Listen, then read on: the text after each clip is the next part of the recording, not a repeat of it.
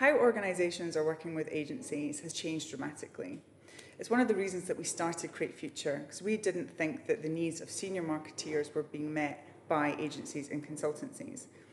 A number of different models have emerged. So you've got your traditional model, which is external, so you're outsourcing everything.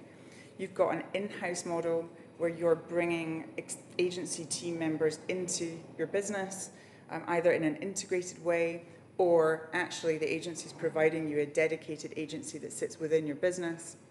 There is an in-house model, so clients actually building out their own teams and internal capability, or there is a hybrid model. We've often got a little bit of all of the above. There's been a definite swing to in-house, so bringing agency staff into the business.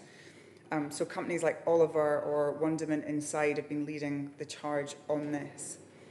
At CreateFuture, we believe in working on site alongside our clients, augmenting them and helping them to deliver the work that they're delivering as in-house teams. So why this trend? What are the benefits of it? A study by the ISBA showed, this is the view of CMOs, that they felt that 86% of CMOs felt that having an in-house model provided them with greater speed and agility, compared with only 23% for an outsourced model.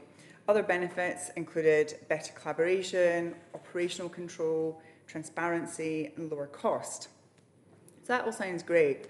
And for us, it fits with our principles of working in a fun, fast, and collaborative way. There are pitfalls. I don't have time to talk about my view on those. They'll be in my blog, which supports this video. So if you are a brand that is working in a slightly different way with your agencies, it would be great to hear what you think. How have you changed what you're doing? And how do we all think that things are going to evolve over the next few years? Because whilst there's been a swing, I'm pretty sure that we're going to see maybe some of the pitfalls of that playing out over the next couple of years.